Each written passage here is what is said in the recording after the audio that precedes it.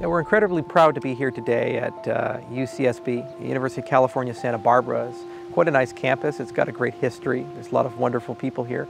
We are presenting several papers at Crypto-17, and it's a major event. It's usually held here.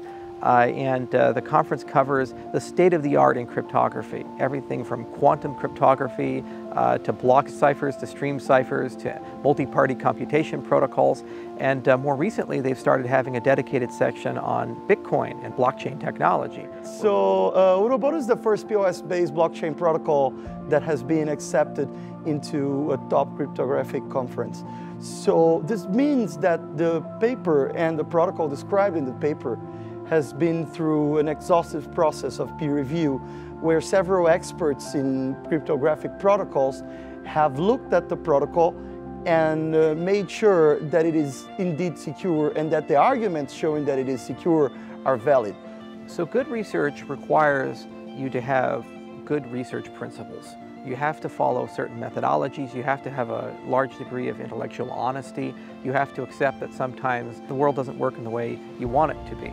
And so part of good research with a cryptographic protocol is you have to have principles with that research. You have to say, well, what are the foundations we're going to live on?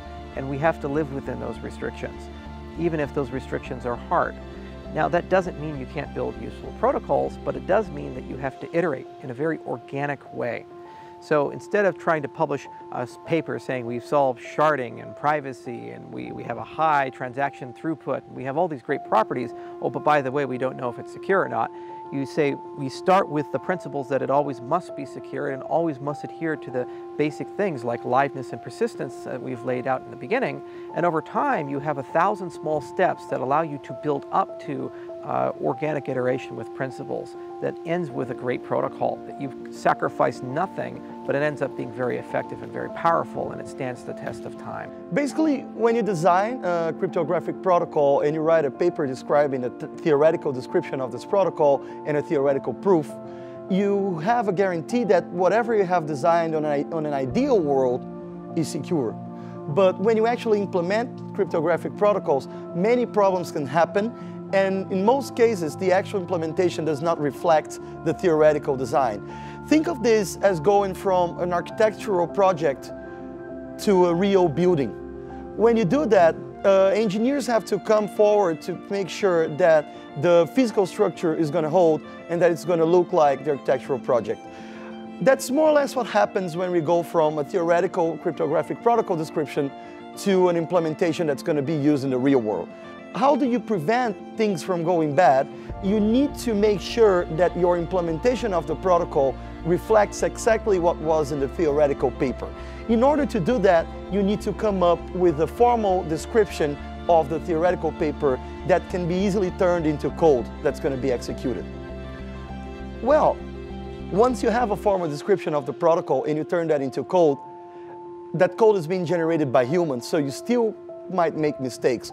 So techniques have been developed to verify the actual code that has been produced against the formal verification that has been produced and make sure that they match. This is a painstaking work of writing both the formal verification from the theoretical description of the paper and writing the code and checking that everything works.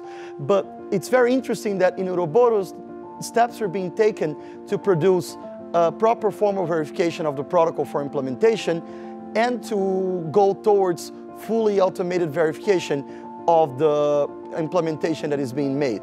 This is going to bring us to the next level of security in allowing us to show to anybody who is interested that the implementation actually matches the protocol that has been proven secure.